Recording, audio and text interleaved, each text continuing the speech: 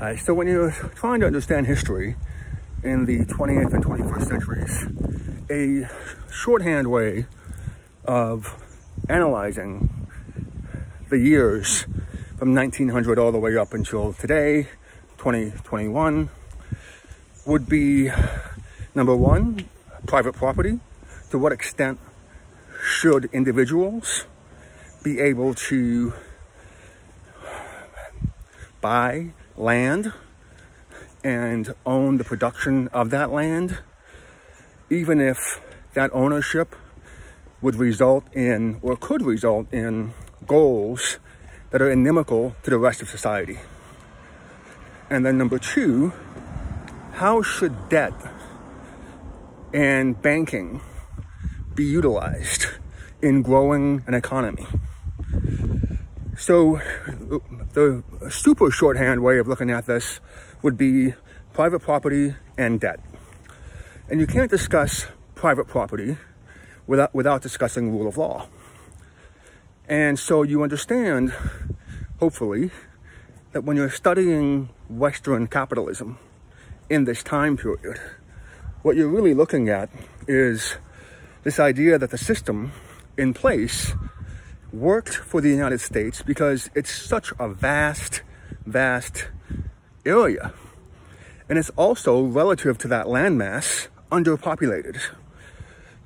And when you analyze it that way, you can see how private property would make sense, or at least more sense, in a country like the United States, rather than in a country, say, like China, with about 2 to 3 times the population of this country.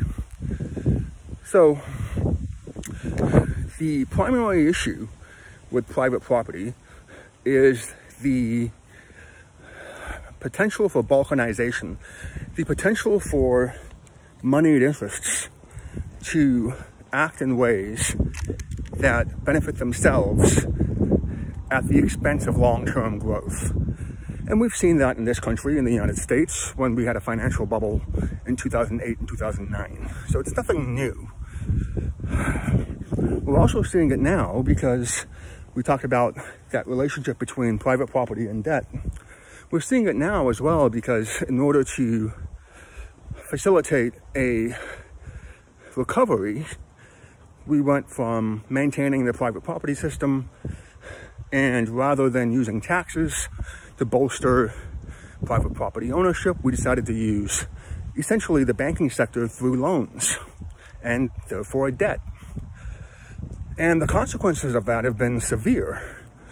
Even though the United States continues to be sparsely populated, given the land that it has, the amount of land that it has, we're still looking at circumstances where, you know, a home is in many areas unaffordable. And so what that has done is create what we would call a rentier class, a French word. And ultimately, I would say perhaps going back to the battle between landlords, real estate owners, and renters, or farmers, or people that leased the land from an exclusive moneyed class. And so even now that we have even more debt than we did prior to the 2008-2009 financial crash, even now we're still in a position where, because we've used debt and the banking sector in order to prop up the status quo, what has happened is we've priced out the ability in some cities to think long term. And the other consequence of that has been I should say, moving away from taxes in order to fund government into debt, and therefore private banking, which of course dovetails with private ownership. The other consequence has been that the banking sector, which is so vital to creating wealth on any level, has gotten to the point where it takes consumers for granted. And it's difficult to question that kind of judgment in this environment, because if you are a consumer that pays off your credit card statements every month, that, you know, maintains a small minimum balance, for the most part, you are costing a financial institution money. You're a net negative. And the idea has always been that, you know, banks are quasi-governmental organizations. They exist under either a state or a federal charter. In almost every case, they are backstopped by FDIC insurance. So if anything happens to your deposits, the government will step in and make you whole. So the idea has been that the banking sector, for the most part, is in a paternalistic position. And it's allowed to make money because it's in a position to help consumers and individuals and families gain access to things like, you know, food, housing, education, and other essential items. But within a private property model that utilizes more debt than taxes, you can see that the long-term consequences would tilt the political structure into the hands of essentially a banking elite. And to the extent that the banking elite is not diverse, to the extent that it's creating an economy that takes advantage of labor, but without the opportunity to generate a higher quality of life generation after generation. To the extent that's happening, you can see how there would be a backlash, what Malcolm X called, you know, revolutions that are focused on land. He pointed out that the Chinese Revolution was a land-based revolution. The French Revolution was a land-based revolution. It was essentially the rentiers taking by force and by violence the land that they had worked on, but not owned. Now, you can also see, we talked about private property ownership. We talked about the ability to own land on an individual basis. You can also see how if you're in a small place, the ability to own land on a small basis, on a non-governmental basis, where you're allowed to more freedom to build whatever it is you like, would be inimical to long-term growth and sustainable population growth as well. Not just economic, but demographically. And so when you go to a place like Singapore that has managed to meld essentially a Chinese-American model together, the best of both worlds, you'll see that private property ownership, whether it's cars or whether it's land or a house, you know, it's something that's priced out of reach for everyone but the elites. But no one minds in Singapore because the prices are so astronomical to own a car, and the regulations are so onerous. For example, you can't own a car that's more than 10 years old. So you put all those things together, and what ends up happening is the elite are able to coexist side by side with a non-elite in a beneficial way, because for the most part, the government is looking out for the majority of the population. And that's one of the reasons why you have a fairly decent public transportation system called the MRT. You have a housing system where people can't own the land, but they can own and transfer ownership of a lease, a lifetime lease, within, well, a 99-year lease, within a condominium or apartment complex. And this would be called in Singapore an HDB flat.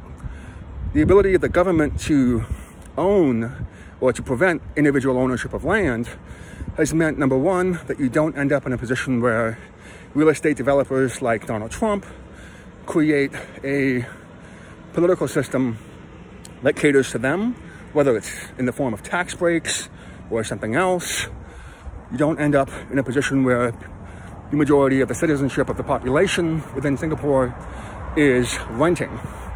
You end up in a position where the government, for the most part, subsidizes housing ownership. I shouldn't say housing, condominium ownership. And as a result of that combination of public-private ownership, is able to attract the elite while protecting its own citizens from, you know, the ravages of homelessness, of debt, and so on and so forth. And one of the ways it does that is by providing a mortgage interest rate that is extremely low, and quite frankly only sustainable because of the investments of its sovereign wealth fund overseas. So when we talk about private ownership versus some other model of government ownership, what we're talking about is systems that depend on limits, and systems that are workable in some countries but not others, only because some countries have higher limits or higher thresholds regarding population growth and regarding just land, empty land, than other countries. So you can easily see that the American model of private property ownership just wouldn't work in a small country like Singapore, where you can drive across the whole country, assuming a straight line across the country. You can drive across it probably in a few hours. You can also see why in the United States you have very poor public transportation, because the private property ownership model that is protected by the rule of law has meant that on a local level, the city council is basically controlled by real estate developers and police departments, which cater to essentially people that own property. And so you can also see how that model would work to the extent that you have a stable banking system, to the extent that people are on the same page when it comes to this idea of the goal of working hard so that you can own something that can be passed along from generation to generation in a way that increases wealth continuously. You can also see how that model in the United States would be successful to the extent that taxation is the way that governments run themselves, because then they have to answer not just to the banking sector or to people connected to the banking sector like real estate developers, but they would also have to answer to individual property owners. And so the idea behind private property ownership within a democratic system that disfavors government ownership of land has always been that the government would be more responsive to the individual, especially to the individual property owner, under the assumption that the individual property owner has a stake in the outcome of his or her society, and therefore can be trusted. His opinions or her opinions are valid, you know, a priori, or just fundamentally, without even doing any sort of other analysis. And you can also see how that kind of a private property ownership model would disfavor poor people, people that don't own property, and who are in a position where they can easily be ignored unless they are somehow exceptional.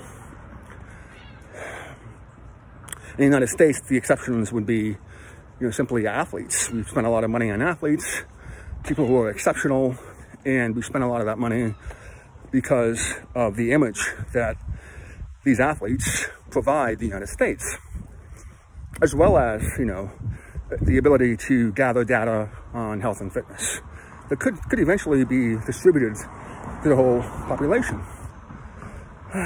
So we look at all these different models, and what you noticed in the non-Western model is not an antipathy towards debt, but suspicion of it, because rather than looking at the post-World War II economic order as communism versus capitalism, it might be better to look at it in terms of countries that lost the war. In fact, even if you won World War II, you were still in debt.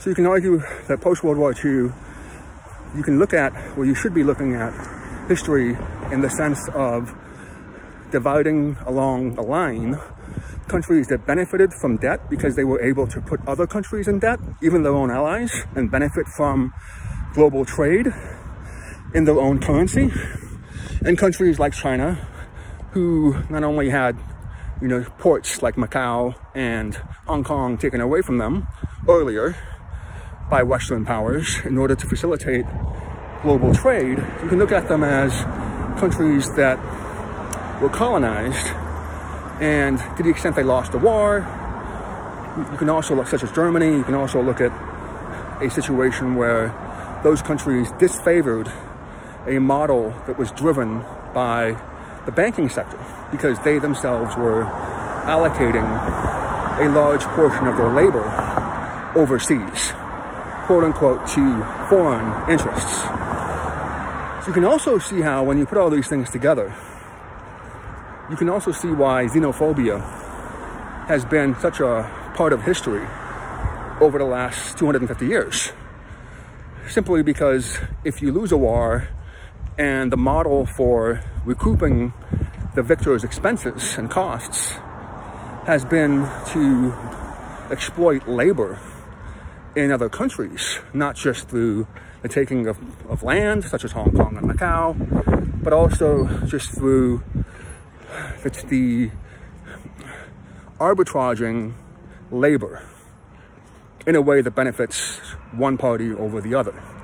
And the way to do that, obviously, is currency. Because if you control global trade, your currency becomes more valuable by default. And, you know, of course, money, it depends on money flow. You're in a position where, to the extent that your money is being used and not somebody else's money or not some other country's money, you have a better say in dictating the terms and conditions of trade, as well as any sort of legal structure that regulates that global trade. And in fact, a lot of the systems post-World War II were developed by American banking systems or American banks. One of them was JP Morgan. That's where the name comes from. I believe it was BIS, International Settlements, the IS in that equation. And so you can also see how the countries that are able to dictate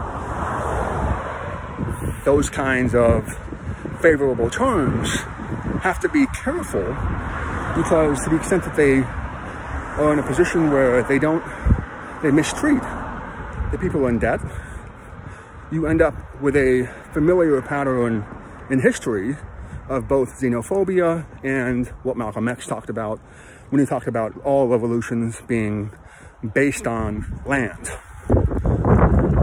And so rather than looking at all these different, you know, sort of economic battles based on, you know, just sort of labels that no longer make sense, such as communism or socialism and capitalism, we're far better served if we look at them as, number one, private property ownership, number two, how debt is used, number three, the availability of land, number four, I suppose, not just the availability of land, but just simply the population numbers. So of course, demographics and land go together, and economic growth and population growth go together. So if you look at it in that sense, you get an idea of just how complex any economic system can be. And a lot of people, I just read online by an analysis by an engineer who was saying that these deficits that we have, these trade deficits that we have with other countries, are intolerable, because it means that the United States is essentially financing economic growth and population growth in other countries at our expense. In other words, if I'm in a neighborhood where it costs me $1 million to own a home, and somebody else in a foreign country is making less money per hour or per day, and that person is able to buy a home at a much slower cost. What ends up happening in that system is that it makes it easier for the banking sector to go overseas rather than invest domestically, simply because you're arbitraging currency strength as well as the cost of labor. But what isn't discussed in that equation is that to the extent that, again, someone else is using your currency, or that you do have a trade imbalance, the person that is imbalanced or disadvantaged is actually, in a difficult position, because if the partner, the trading partner, who is buying an excessive amount of goods or services from you goes away, your economy collapses. In other words, if I'm trading with you, if I'm buying $1 billion, and dollars is the key word there, if I'm buying $1 billion of goods and services from you every year, and you're only buying $100 million of goods and services from me every year, I'm the one that can dictate the terms and conditions and the loans and pretty much any legal or financial terms necessary to effect that trading relationship, especially if I have a superior navy that can ship those goods overseas conveniently and under an insurance scheme that favors, my terms and conditions.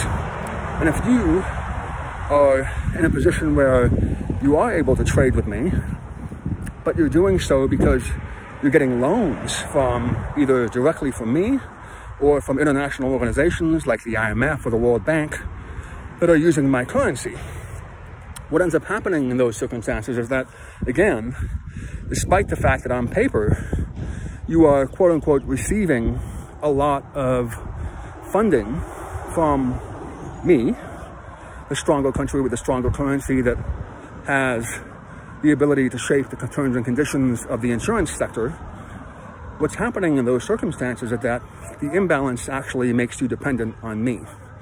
Because at the end of the day, that imbalance favors a global trade based on my own currency. And to the extent that it's being done based on loans as opposed to grants, which is how it's usually done, it puts the country that is trading with me in an even more difficult position, because they can't distance themselves from my terms and conditions, at least not without declaring bankruptcy, which typically means, again, a kind of Cuban revolution or a Chinese revolution that drives out the moneyed class, which is, of course, connected to, in many cases, the quote-unquote white-collar classes rather than the blue-collar classes. And therein, you can understand where you have this quote-unquote class struggle. And what is odd about all of this is that no matter what system you use, it has to be a fair system. It has to be based on the rule of law that is administered in a way that's fair. And if it's not administered in a way that's fair, it doesn't matter what system you have. It doesn't matter what debt covenants you have. Because at some point, an unfair system invites violence. And sometimes that's done through the state, through the police officers, or through the military, or sometimes it's just done based on, well, again, just a revolution. And that's where you have a clash between, again, the people that have benefited from these boom-bust cycles and the people that haven't benefited from these boom-bust cycles that have been so typical over the last 250 years. But you can also see, because globalization is inherently accepting of foreign elements, including, of course, foreign direct investment, you can also see how the potential for xenophobia is always there.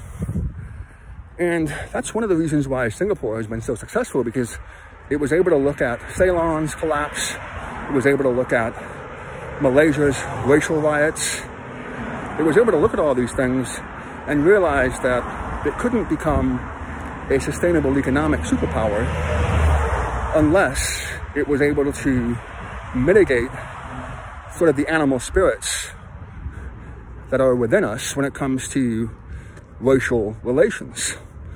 And so Singapore's founder, of course, has the famous statement that we are not a Chinese nation, we are not a Malay nation, we are not an Indian nation.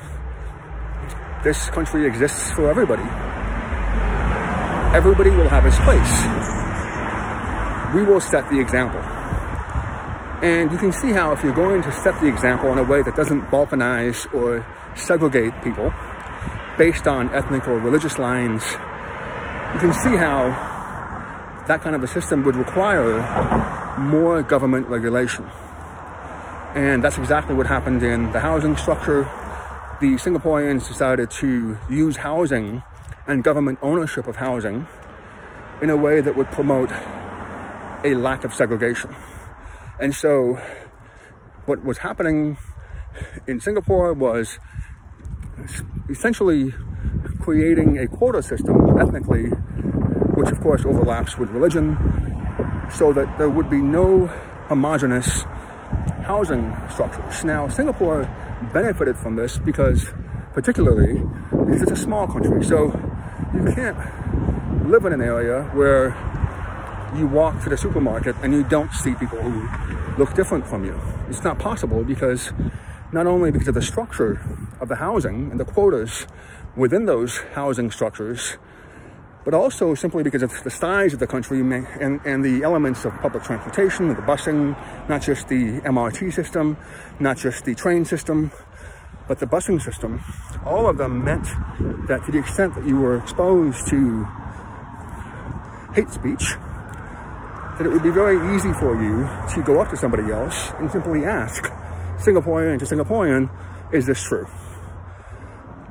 You also will be in a position where if somebody was attempting to associate, harmful traits to a particular religion or race, it would be much more difficult to be believed to the extent that you're able to see somebody from that ethnic group or from that religion on the bus every day, or while walking to school or to your supermarket. And so the Singaporean model has worked. That's undeniable. The problem is that it's very difficult to replicate that model simply because it has taken the best of everything we just talked about. That Singapore has no net debt, demographics, geography, it has a port, and therefore is extremely valuable. Its only competition today would be Taiwan or Chinese Taipei. It's just in a prime position overall. And the question is, if you have been a formerly colonized country, what is your model going to be? Because one of the reasons that you were colonized is because the banking sector was not strong. It was not able to get the best elements from all over the world. It was not able to attract foreign direct investment because the idea was not to create a individual ownership of property. The idea was to create infrastructure, the hammer and the sickle, agriculture and infrastructure in a way that benefited the majority of people in society, especially citizens. And so if you're in that position where that model has been destroyed through foreign direct investment by force, by colonization, and what do you do if you now want to both uplift people who have been exploited in the past while not creating an exodus of the foreign workers that were brought in by the colonial powers? And Singapore's neighbor, Malaysia, has decided that its government structure will be based on uplifting essentially people that speak Malay, who are Malay, and who, for the most part, have been exploited by the British, just by colonialists. And during the period where the British were in Malaysia, about 70% of the population was in poverty. So you can see how within that structure, any government that has thrown off the yoke of foreign direct investment through colonization would be interested in fixing that balance in a way that would mimic a quota system or an affirmative action system. And so you see how we're not, again, talking about models, we're talking about just a confluence of all these different factors.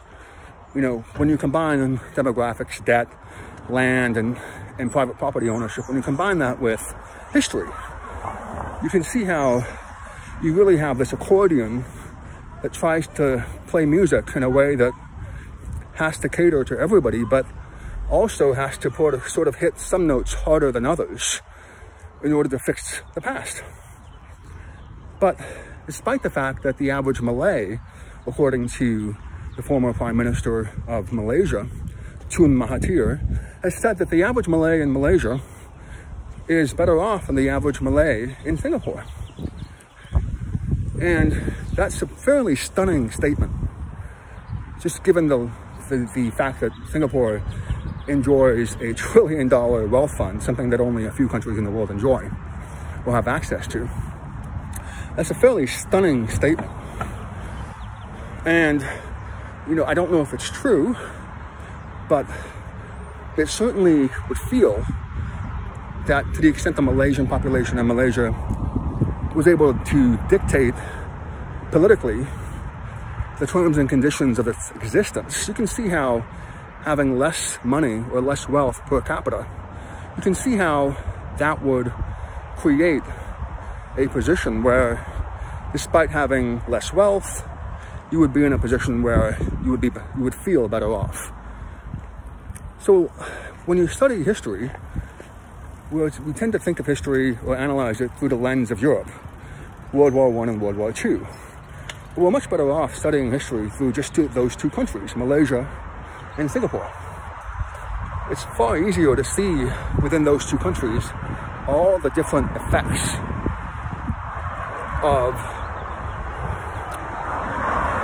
history in a way that allows us to learn from it and try to figure out a path forward. And if you're in Malaysia and you're trying to attract world-class talent, you know, you've got to know that you can't rely on low wages perpetually. You know, even if you have low wages and a highly educated population, you know, what's going to happen is, to the extent that your neighbor is able to offer more money and a higher quality of life, what's going to happen is your neighbor is going to steal that talent. So whether you're Malaysian or Canadian, if you have a weak currency compared to your neighbor, what you're really doing is developing a lot of talent that will eventually be stolen. So we know that the model of good education plus lower wages relative to your neighbors isn't going to work. It's not going to work because you're not going to be in a position where you're going to be able to attract a steady stream of talent. And in order to succeed, you have to attract talent from all over the world because talent is not distributed evenly. And it's particularly difficult to the extent that someone is stealing your talent, stealing your MDs, your engineers, and so on and so forth. So the real question for me is, now that you have these formerly colonized countries doing the best they can to resolve history or historical injustice, what do they do to be competitive when it comes to attracting talent? Because I don't think there's any doubt that a country like Malaysia or the Philippines would be able to attract pensioners, people that have a steady income in a stronger currency, that would be able to go and, you know, lease land for 25 years and use their stronger currency to enjoy a higher quality of life than what they would enjoy back home. But you can't build a society on this. You have to build a society based on the young and the talented that have a stake in your society. And you're not going to get there by attracting people who are 40 and up, even if they have more money than the general population. You have to get there by attracting people to your schools, to your universities, and then creating an environment where they want to stay. And in the United States, that battle for talent has taken place city against city, state against state. And, you know, one of the things that people talked about here is the creative class. People here were discussing, you know, what it takes to create or to attract creative types.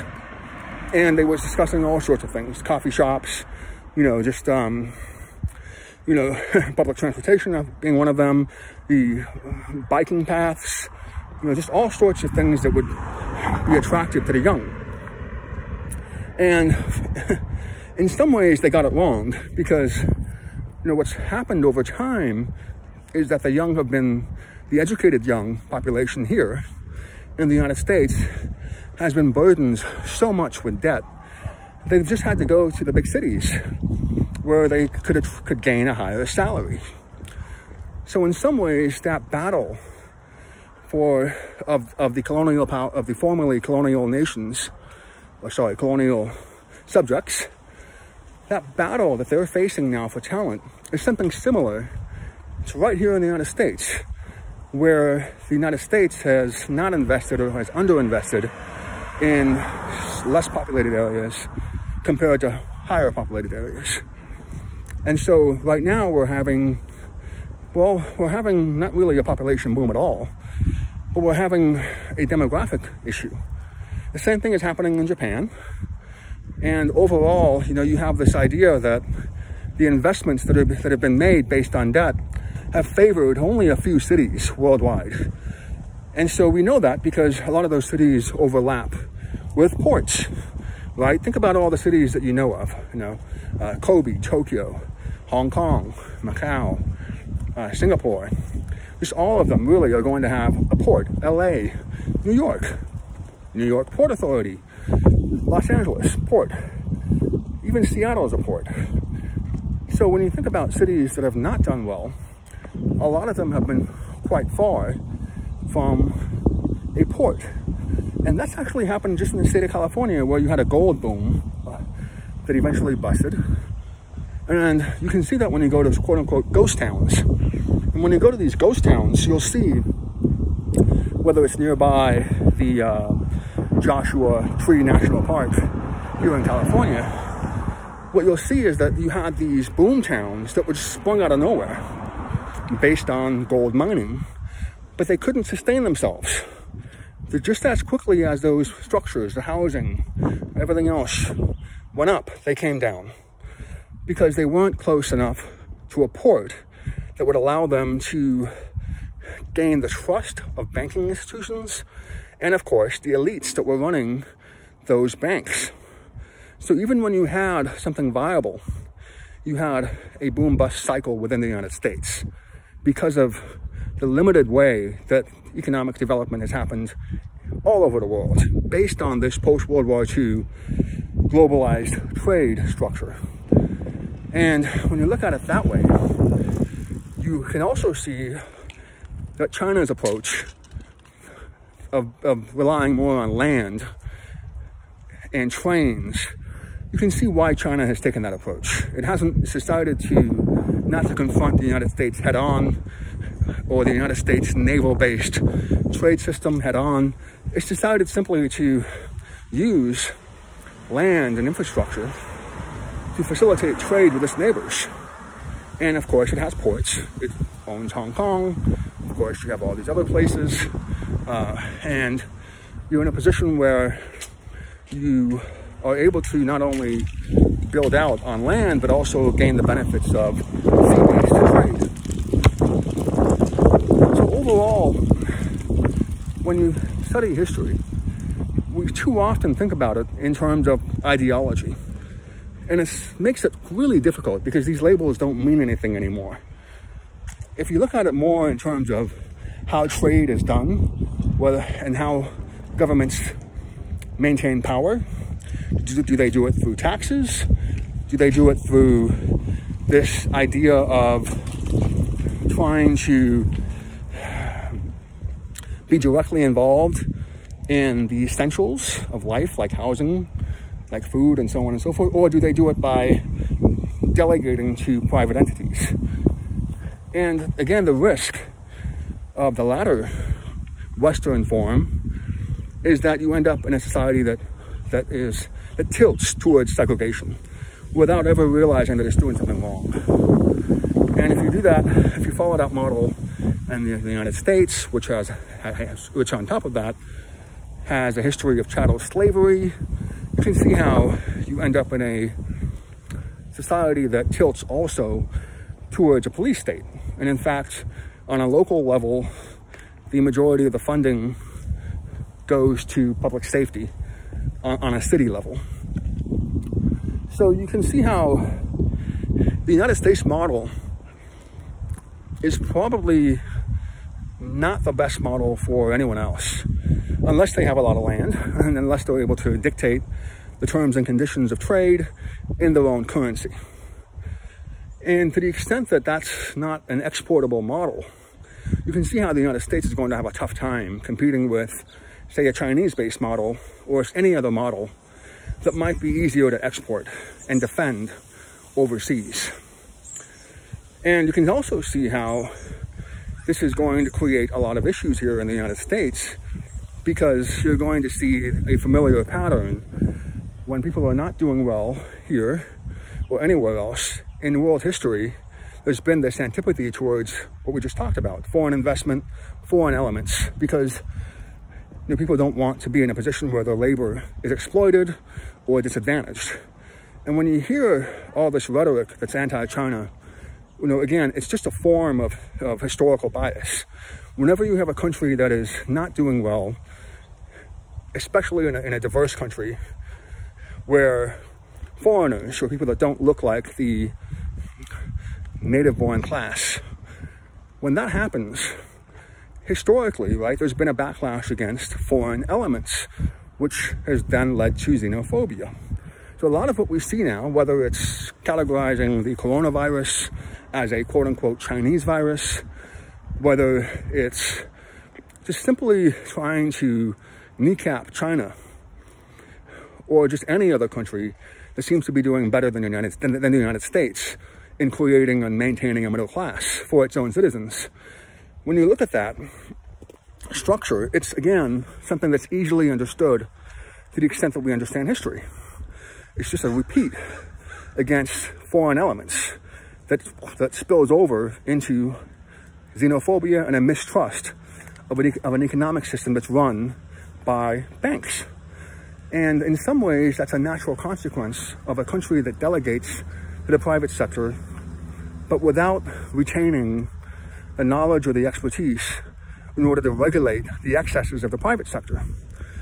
And this, again, just goes back to the idea that the United States has favored an economic structure that's based on a strong currency in order to maintain its ability to set the terms and conditions of global trade.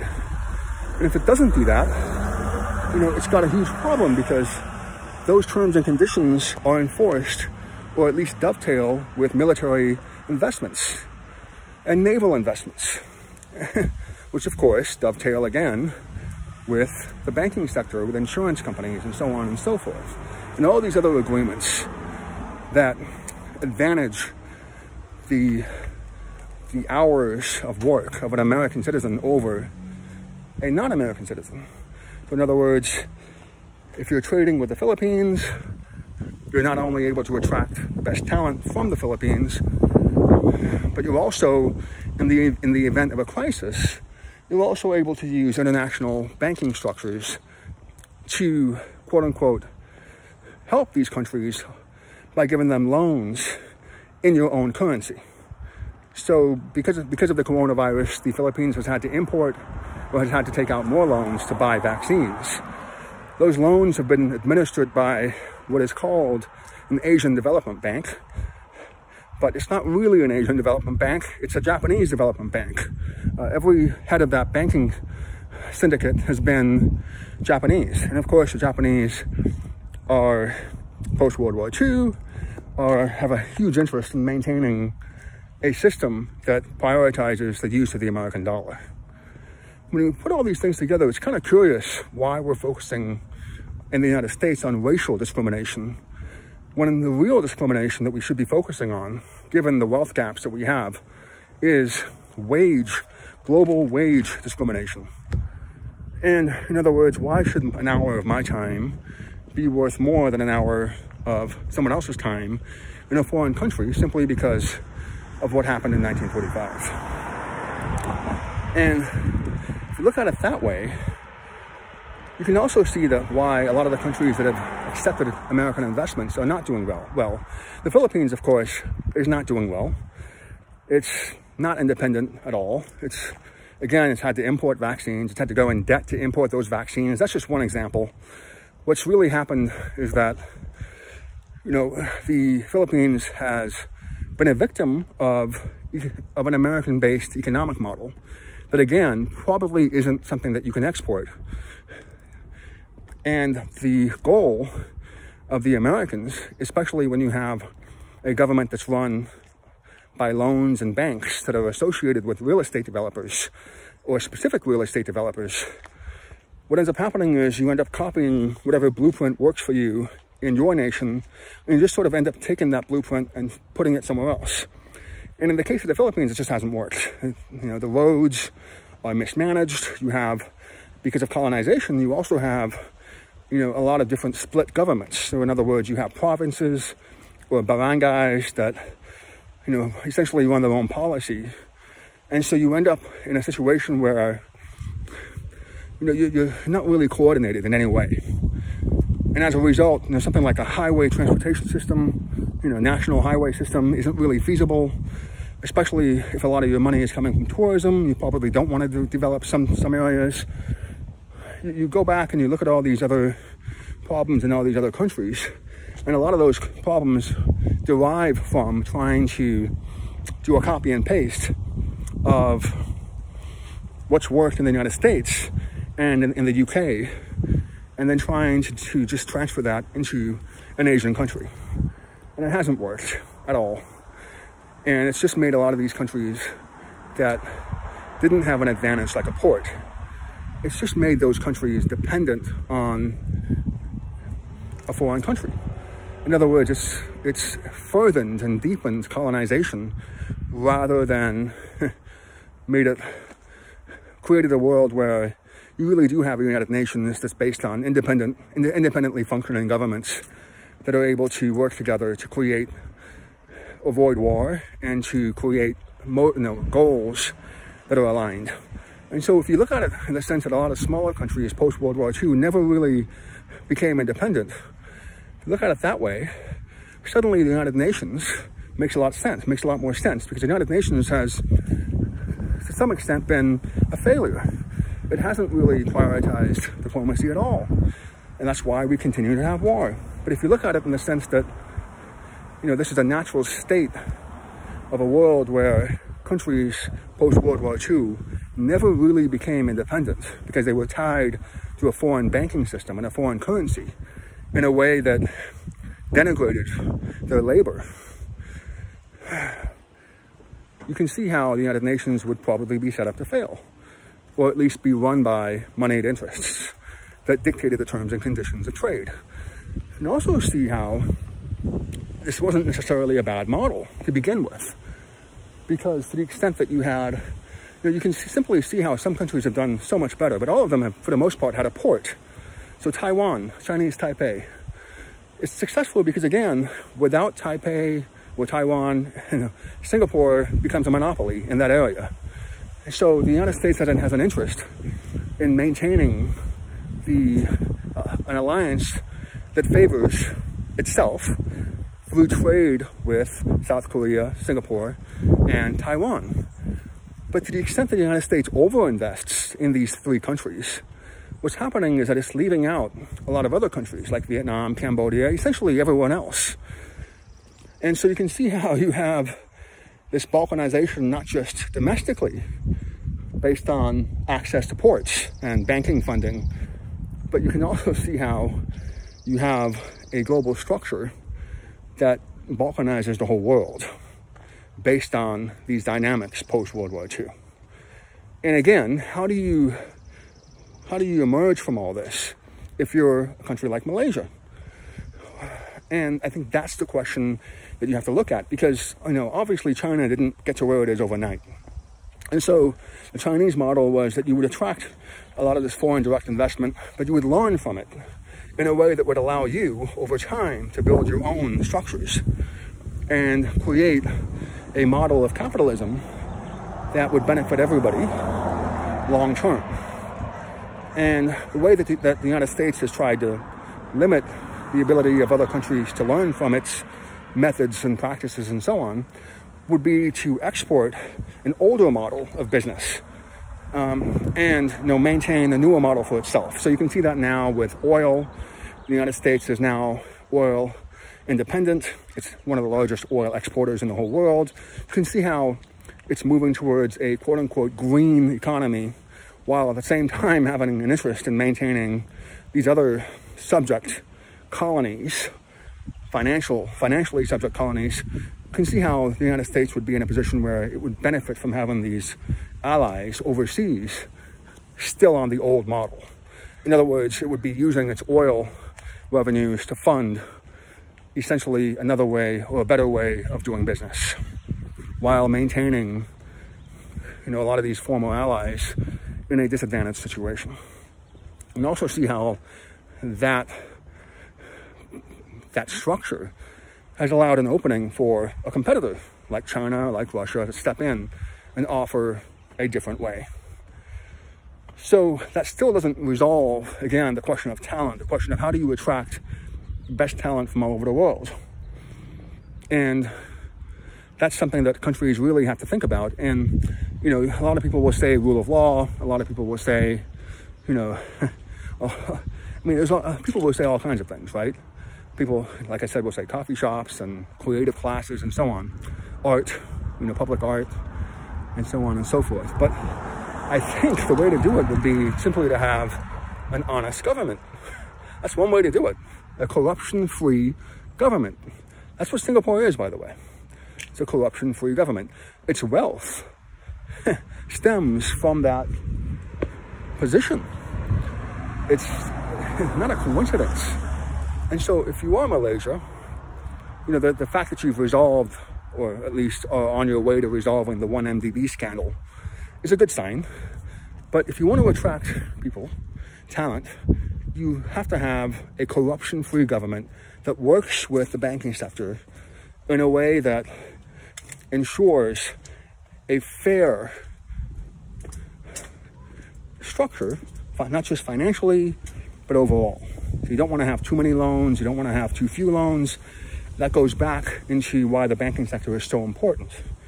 And in the United States, because the government now runs governments, right, local, state, and federal, they essentially run on loans. The ability of the United States to regulate the banking sector in this country is diminished. So at least with other countries, they have an ability to have a fresh start. They can try to do a better job regulating their banking structure, but all that has to go back to creating a corruption-free government, an honest government. And to do that, you have to have an honest police force. So I think that if you're Malaysia, you're actually in a better position than you think. Because of course, it was the police chief, a Sikh, Officer Singh, that exposed the 1MDB scandal, that just broke it apart. And that creates a foundation to move forward. It creates this opportunity for Malaysia to move away from low-cost labor and try to move up into a society that has sustainable growth. And the question is, if you're able to have an honest government, if you're able to regulate your banking structures and your banking sector in a way that makes sense, which Malaysia, of course, has experience with because of the Asian crisis that happened, I believe, in 1998, which of course spread all over Asia, all the way to Thailand and so on. So you have all these different structures, these experiences that allow countries to do a better job. And the question is, I guess, how do you create an honest government? And that is where Singapore comes in. And that's where people probably do want to look at the Singaporean model, where they do pay their politicians a lot of money. and where they do make an effort to attract the best and brightest into government service. And so if you are trying to study Singapore today as a formerly colonized country, you have to understand Singapore was also colonized. It was colonized by the British and then the Japanese. And it rose from that. And if we're going to move away from a port-based success model, then Singapore's example is still instructive. You have to specialize in something, in this case shipbuilding, that allows you the ability to dictate the terms and conditions, at least on some level of trade, that makes a situation of mutual dependency, not just a one-way dependency like in the Philippines. And if you do it that way, then you can not only maintain your own talent, right, because the government is attracting the best and brightest, it's actively seeking out the best and brightest, it's able to do so because of its reputation for honesty and being corruption-free. If you do it that way, you're able to keep your talent, you're able to create a strong police force, you're able to have physical safety.